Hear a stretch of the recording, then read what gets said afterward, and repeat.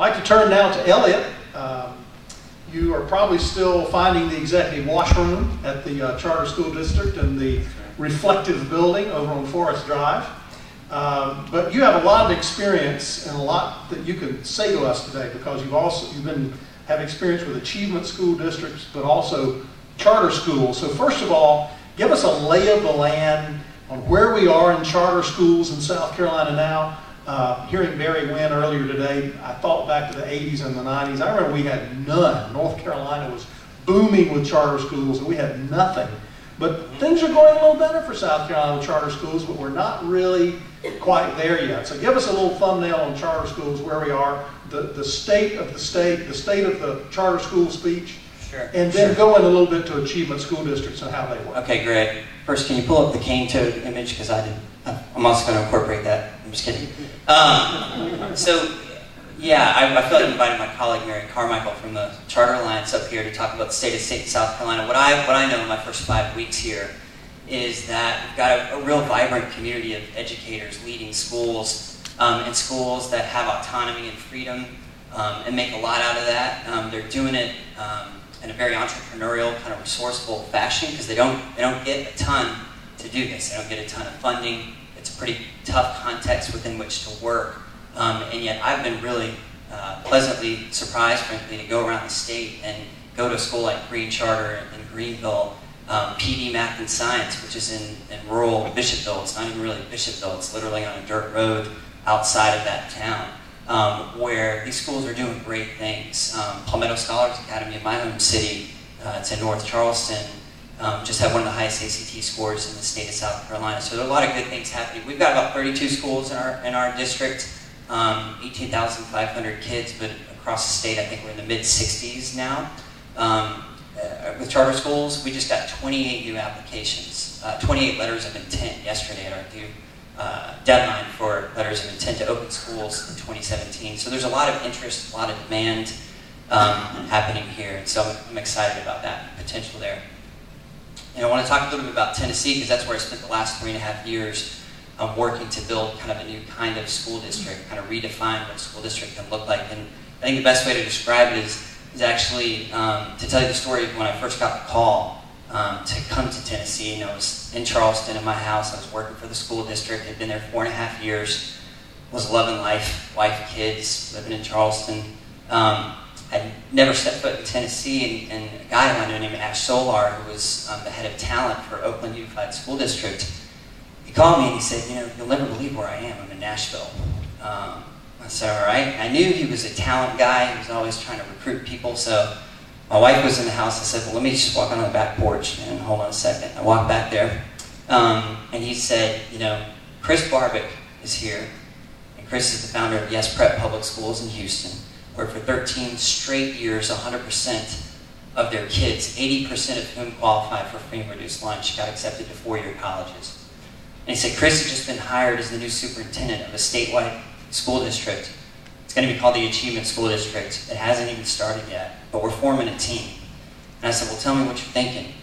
And he said, well, we're going to serve the highest need kids. We will exclusively serve kids that are zoned to the bottom 5% schools in Tennessee, where fewer than 1 in 6 kids can read and write.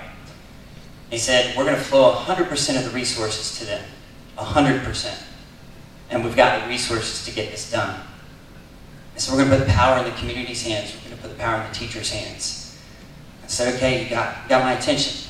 And he said, our goal is to prove what's possible. So we don't want to just move our schools off of the list. We want to set the goal to move them to the top 25%, because we want to create the kinds of schools we'd all be proud to send our own kids to.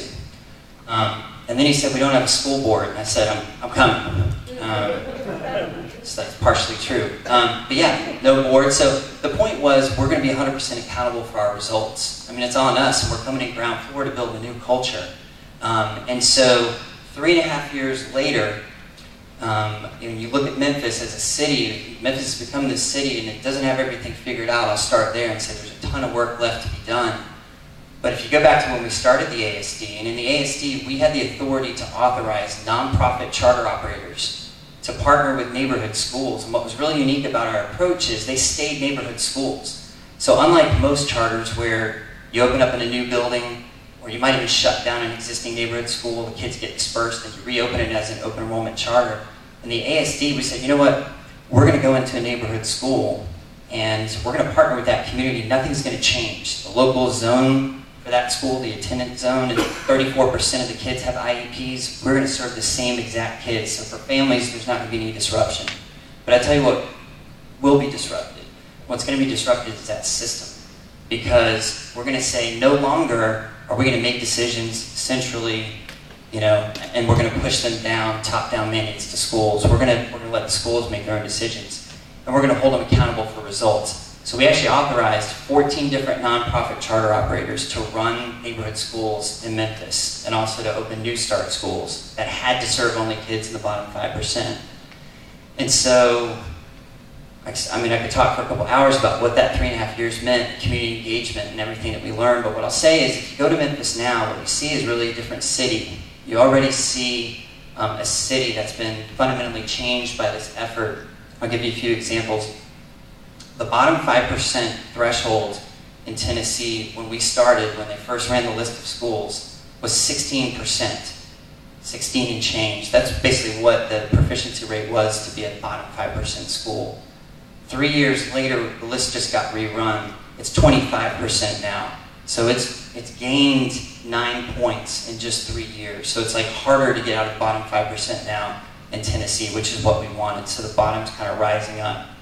The proficiency rate in every single ASD school that was a neighborhood school where we can compare what it was before we came in to now has gone up, every single one. And then the last thing I'd say is, you know, when you look at the schools in Memphis, one thing we didn't really expect was that we really forced the district there to kind of step up their game. Like when we showed up, we started having conversations with the superintendent and his team. And now it's a new superintendent, a guy named Dorsey Hobson. But we get together with them, and it's a steady collaboration, and we say, okay, we're going to do something about this school over here. What's your plan for that school? And they created an I-zone when the ASD was first launched that gave that local district some power to say, well, if the ASD doesn't come in, you can do something with it. But if you do that, you have to give the school the same autonomies and hold them accountable to the ASD's goals. And then we made the school improvement grant monies competitive for them. So what we found is in Memphis as a city, we had this friendly competition going with the district where they said, well, we're going to have an I-zone that's going to be better than you. And we're going to actually go out in the community and convince the community and parents, like, we'll bring the school into the I-zone instead of you bringing it into the ASD. And we said, okay, let's do that. And if you do better than us, we want you to have more schools. So now there's a whole bunch of the schools that were on that priority list. And when it was first run, by the way, in Tennessee, there were 82 schools in the bottom 5% in 2012. 69 of them were in Memphis. 69. And that's why we decided to really set up shop in Memphis. When you look at that original list, it's down to 11 schools now that don't have some kind of significant intervention, whether they're in the ASD or they're in the I-zone, or the school's getting top growth. Because we said, well, if the school gets great growth year after year, we'll let you keep doing what you're doing. So now we've gone from 69 schools in a city that were persistently failing kids, where fewer than 1 in 6 kids could read or write, to now there's only 11 schools left in the city of Memphis that don't really have a clear-cut plan or aren't getting better. And that's what's happening right now this fall with those 11 schools. Well, they're all on our short list, or the ASD short list. They're all being looked at in the district. And so by this time next year, there might be 0 schools in Memphis that aren't either getting much better or are in the ASD. And if I don't know what I'm saying, this is just, the thing that's starting to happen there that's really phenomenal is if you go to Memphis now, there are all these parent groups. There's a parent group called Memphis Lift, and they're the parents who are in the schools experiencing this. And instead of the ASD this summer knocking on doors, which I spent my first 9 months in Tennessee knocking on doors, it's actually the parents in the schools that are in the ASD and in the I-zone and are getting better who are leading the effort. So they're going out and they're doing all the campaigning and outreach and saying, look what this has done with my child. It's changed my child's life. And they're becoming the voice of the change that's happening there. And I feel like if we don't figure out a way for us in this room and us on this panel to not be the voice, but actually the people who are served by this intervention, by this reform, who benefit most from the reform, then this won't last and won't have an impact. And so just proud to see that starting to happen in Memphis, where you can go there and you can stand up in almost any community and you can meet the parents who are actually living this and seeing the benefits of it. Let's thank Elliot as well. Thank you.